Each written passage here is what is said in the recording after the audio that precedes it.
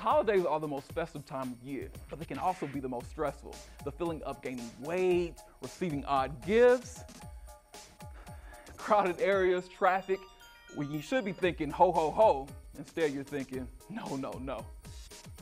2015 will soon be out the door as we welcome 2016 in about a couple of hours. I caught up with people in downtown Spartanburg to see what they had planned for the new year.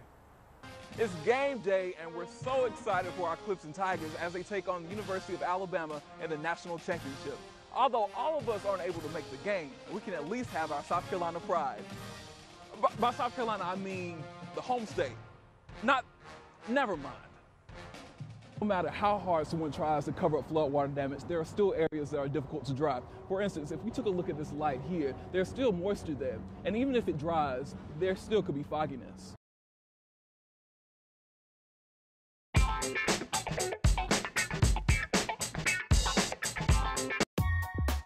During the next few weeks, many of us will be celebrating the holidays, surrounded by friends and family. The feeling of giving and family and love, it's a great atmosphere to be in, and hopefully everyone will be in it all the time. Traveling stresses me out because either it's traffic on 85 or I'm having to travel through airports, TSA, all of that really stresses me out. Some people may even have to travel across the country. Really the favorite time for me is when I get to go home to California and visit my family during the holidays. People just trying to get to places and going out of town. It's a lot of chaos out there, so that's probably the most stressful thing. The holidays are the most festive time of year, but they can also be the most stressful. The feeling of gaining weight, receiving odd gifts, crowded areas, traffic, when you should be thinking ho ho ho, instead you're thinking no, no, no. Traffic when you go shopping, and making sure you buy the perfect gift. That's always the most stressful thing. And if shopping for the perfect gift is worrying you, better question is, have you started? And the answer is no. Don't fret, you still have some time. For Scene on 7, I'm Ron Norman. 2015 will soon be out the door as we welcome 2016 in about a couple of hours. I caught up with people in downtown Spartanburg to see what they had planned for the new year. Take me a trip. Just to exercise more. Try to get 10,000 steps a day on my Fitbit.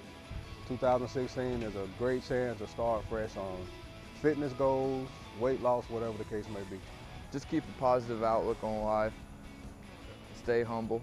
Pick God first, family second, and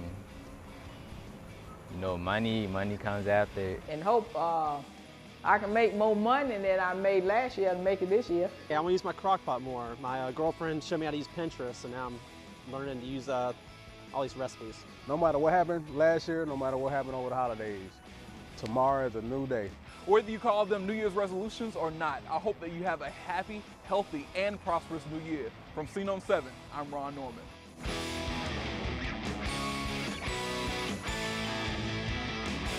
Go Clemson!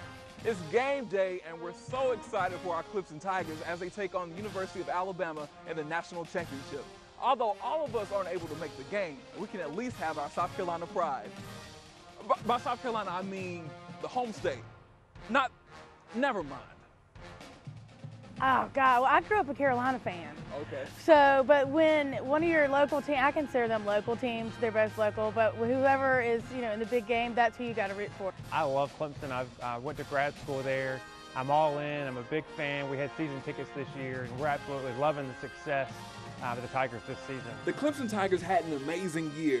They are nationally ranked #1, have a 14-0 undefeated season, and are the 2015 Orange Bowl champions.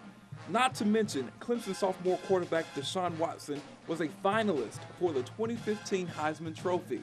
Deshaun Watson, hey man, keep doing it, dude.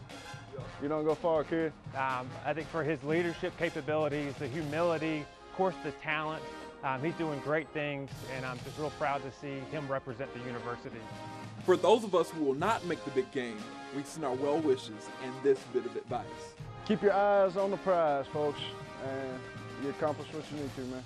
We're so proud of you guys. I wish we could be there in Glendale, Arizona, but we're pulling for you guys in Spartanburg, South Carolina, and we can't wait to see you bring home the championship. I just hope they just do a really good job. I think they're going to win. For Scene on 7, I'm Ron Norman.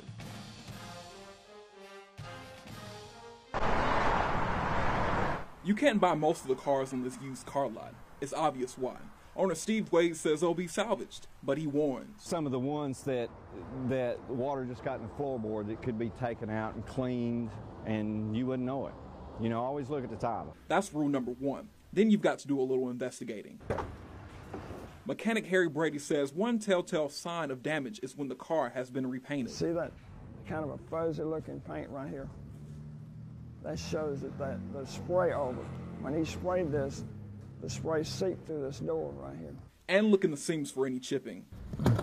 Also, be sure to pull up the floor mat and carpet. If there's any rust at all, little spots of rust down underneath there, it's got water damage. Under the hood, the engine may look clean, but more than a handful of rusty bolts could signal a big problem. No matter how hard someone tries to cover up floodwater damage, there are still areas that are difficult to drive. For instance, if we took a look at this light here, there's still moisture there. And even if it dries, there still could be fogginess. You may even detect a musty smell long after a car has been dried out.